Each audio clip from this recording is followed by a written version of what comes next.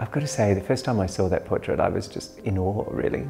He caught a moment that's sort of not, I guess, what people would think necessarily as a, former dancer and a, artistic director, because we tend to be on. And it was sort of more of a pensive moment, and I really liked that because, I feel like it's the side of me that sometimes people don't get to see.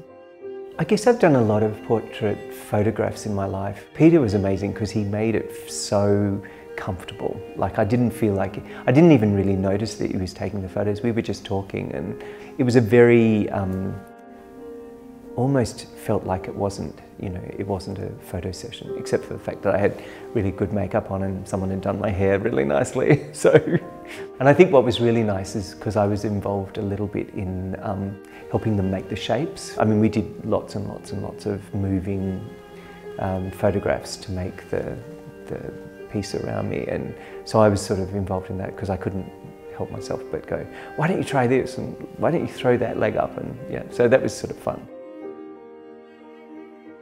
I was one of those weird kids that just always wanted to dance, and my family, are fantastic, they're wonderful people.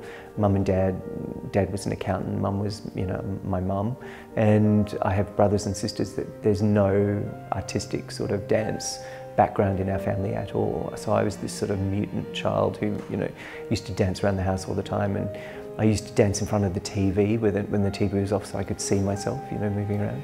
I didn't really have a plan B. I started training when I was 7. I saw some ballet on TV, which was Rudolf Nureyev doing Don Quixote with the Australian Ballet, and I went, oh, that's the sort of dance I want to do. It's not until you step off the stage that you realise how amazing it is, because the curtain goes up, and even if you feel like you haven't done your best, there is this sense of great appreciation, and it really humbles you that people can react to you in that way.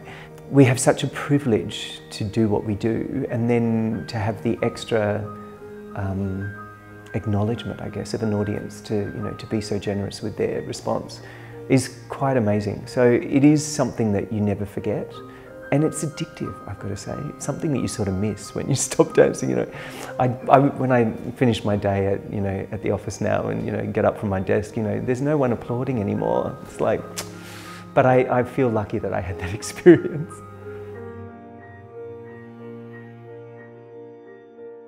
I had a number of career-ending injuries, which luckily I managed to get through. When I was 26, I blew a disc in my back, and after 9 months of really slow rehab and therapy and getting myself back into dancing again, I danced for another 11 years. So it was an extraordinary experience. And then the next time I had a big period like that was when I tore my cruciate ligament in my left knee. I think those injuries really taught me a lot about myself and my endurance, and I guess my passion for dancing, but it also set up the career that I now have. So when I was off, I would do things around the ballet company. I'd go to sponsorship functions and patrons functions and be around the administration. So it sort of began my passion, I guess, for the other side of the organisation, the non-performance side. And now, as artistic director, I think I did my apprenticeship through those injuries. Kids love to dance. You go to a pre-primary class and you put music on and they all start dancing. And then somehow through our, school age and teenagers, we sort of lose that. We're told to sit down and not move, and anyone that just spontaneously dances, it's sort of seen as being a bit, weird. But I think anything that brings dance out of people is really fantastic, and I love that. When you go and see a performance, it's not just what the artists do on stage, it's how you interpret it. So it's interactive, and it can be very seductive, and it's very physical, but it's also very emotional, and I think quite visceral, that you actually have this opportunity to see people without words telling complex stories.